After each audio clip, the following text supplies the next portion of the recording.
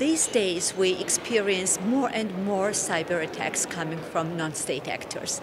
If in previous decades this was more work on law enforcement agencies investigating cyber crimes, nowadays we see that non-state actors are attacking state actors and state targets, and the paradigm has shifted.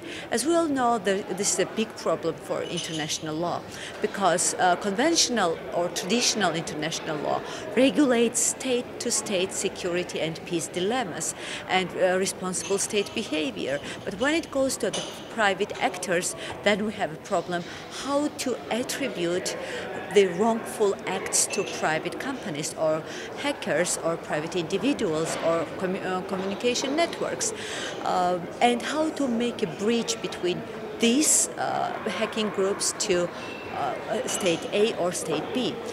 International law does not have a clear reply on this case, and we have a legal dilemma in this case.